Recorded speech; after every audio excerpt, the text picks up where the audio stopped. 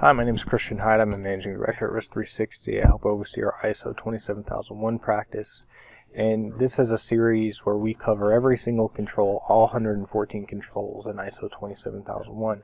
And in today's series, we're going to talk about Control Objective 6.2, which is around mobile device and teleworking. On the left side of my screen here, I have ISO 27001 standard up. These are the 114 controls specified ISO that you have to implement. On the right hand side, I have the ISO 27002 standard, which is the implementation guidance for every single control in the ISO standard. So when it comes to Control Objective 6.2 around mobile device and teleworking, there's only two controls. There's one around mobile device policy and there's one around teleworking. But mobile device policy and strategy is one of the more complicated topics that you're likely to face as an organization.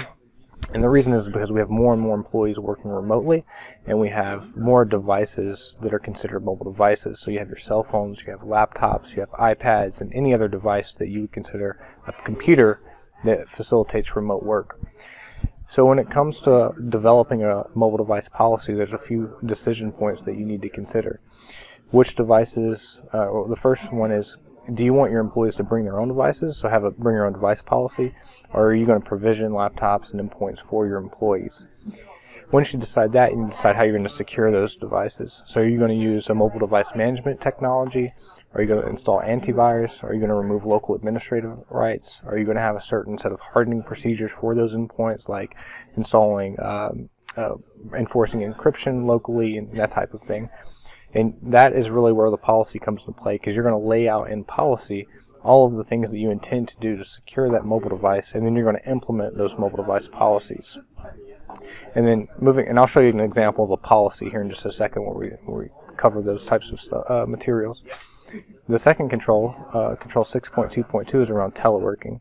So what is your stance on employees working remotely, and what are the provisions around information security to ensure that they do so in a secure way? So those are the only two controls in this control objective, but I want to cover what that looks like in a policy so you can get a sense.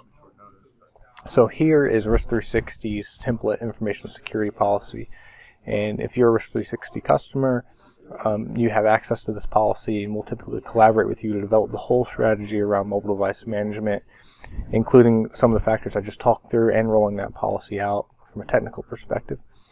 But again, to me, what the auditor is going to be looking for is, one, you want it in the policy. So we have a section here called mobile device and teleworking. We would work with the client to define some of those decision points, articulate those in a policy, and roll them out. So the auditor is going to be looking for, A, the policy, and two, they're going to sample some devices to see if that policy is actually rolled out. So is there a mobile device management tool on your laptops? Is it enforcing security standards? What are those security standards? Is it fully rolled out or partially rolled out to your employees, etc.? And because you may have a lot of employees, this becomes somewhat difficult control to roll out and implement, even though it's only two controls in the standard.